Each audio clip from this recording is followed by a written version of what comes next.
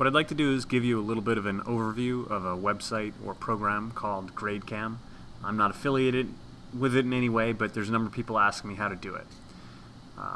GradeCam basically is like Scantron, but it uses the webcam on your laptop, or if you have some other sort of camera, maybe an Elmo.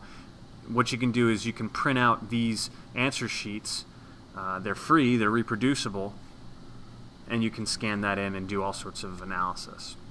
One of the things I like about it is that you can have lots of different kinds of answer sheets. You can have letters, you can have numbers, you can have alternating rows of letters or numbers, you can have exam versions. There are also a number of nice reporting features, an item analysis giving you the breakdown by choice, and you can get each student's score that's actually stored online. You can change it, you can edit it, you can change the key afterwards. There's a lot of things I really like about it, and there's a lot of different ways you can use it. But what I want to do in this video is explain a crash course of what you have to do if you actually want to start doing this and using it in your classroom. First thing you have to do is you have to log in. Once you're in, you're going to go up here to Setup. You're going to add a class. You can put the class name and the period. I've already done that.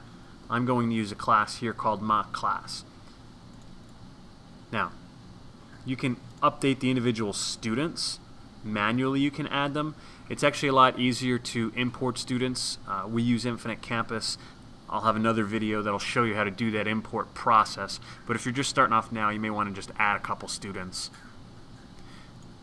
Next, what you're going to do is you're going to go over to Assignments. So let's create an assignment.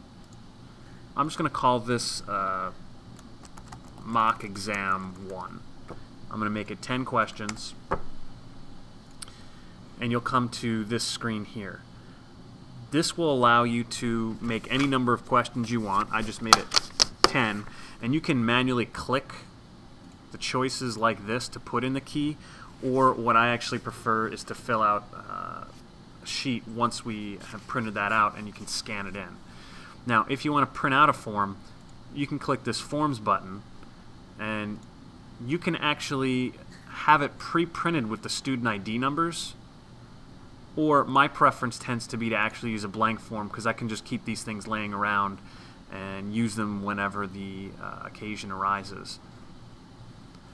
Also worth noting, you can alter these forms. So if you go to the Forms tab at the top, under Advanced Options, this is where you can get multiple exams, change it from letters to numbers, make it bigger, etc. But let's go back to Assignments. We'll do Mock Exam here. Key. And once I printed out one of those forms, or in this case I'm going to use a student, which we'll call Perfect Student, I can hold it up to the webcam on my computer. Now, the first time you're doing this in this box, you'll probably see a button that says something like webcam not installed. You can click on that, and at least my experience has been you don't need administrative rights in order for it to work. I don't know why, but it seems to work. I've not yet tried it with an Elmo, but I believe it will work. So here I have an answer sheet that happens to be a student one or a mock student one. I'm going to hold it up like this. And it says, do you want to overwrite it? Because we did have some answers. I'm going to hit yes. That's now the key. Now, I have here some mock students, and I'm just going to click on Scan. And what I've found works best is to actually hold the papers in front, sitting on the ground. As you can see, it scanned it, and then I'm just going to pull them one by one. Putting on the ground makes it stable, a little easier to see. I can go like this.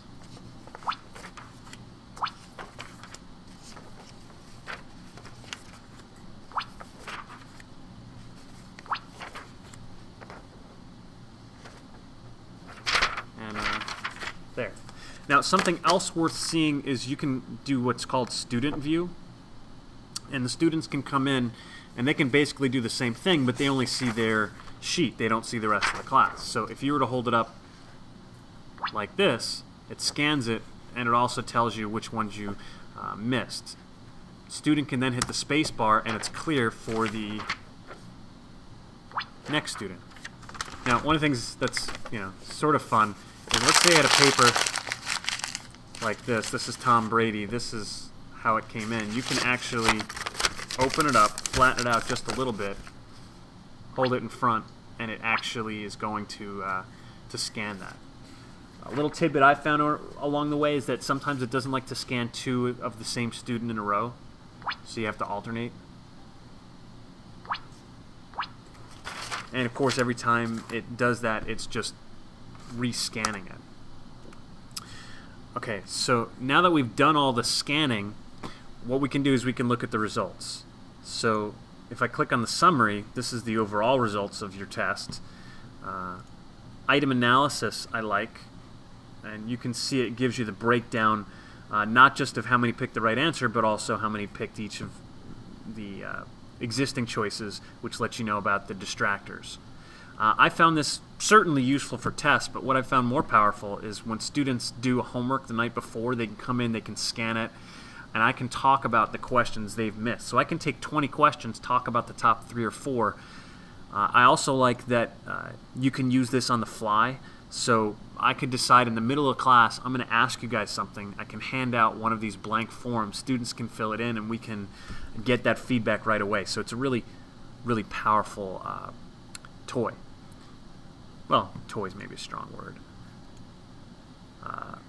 So here you can see it marks each student's answer and whether it was right or wrong. Standards I haven't messed around with too much. I think it's just for state standards. In terms of the answer key, you can actually change that. Let me show you what I mean. So if we go back to the mock answer here, and I go back to the key, I can see, you know what, from the item analysis, I can see every single student got, let's say, question 1 wrong. If I change that key and hit next, it will then rescore all of the assignments based on that. So change it on the fly. That's really powerful for those of you that aren't perfect. Now, getting on to, I don't know, maybe a little bit more advanced features. This is a big pile of exams. You can actually make what are called labels. So I'm just going to call this label 1. And what I can do now is if I have an exam, I can actually label it. Label it, so I check the box, assign label, label 1, and it puts this tag here. So now if I click label 1, all the assignments with that tag will show up. It's sort of like folders, but not exactly the same. Something else I really like about the assignments is I can actually store the results.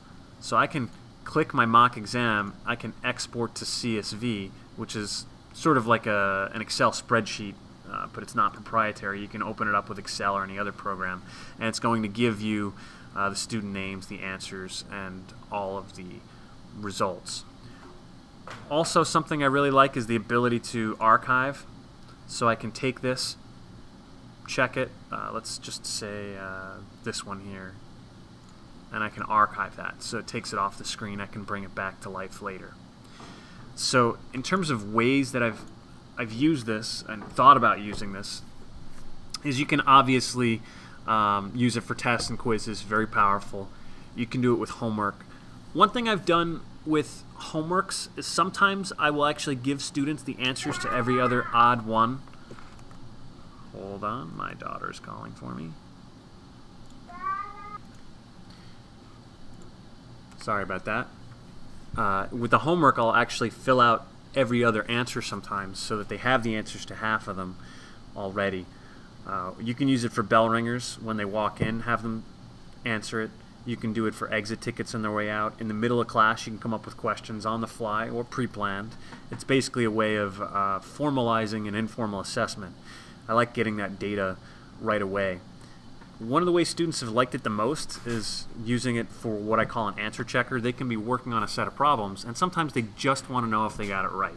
So instead of hounding me to see if they got it right or wrong, or their classmates where they're not sure if they got it right or wrong, they can actually bring their paper up, scan it, and know right away which ones they got wrong and go back. So anytime you're doing a lot of drilling, it really is powerful feedback. You can also use it for surveys. It's a way to collect information.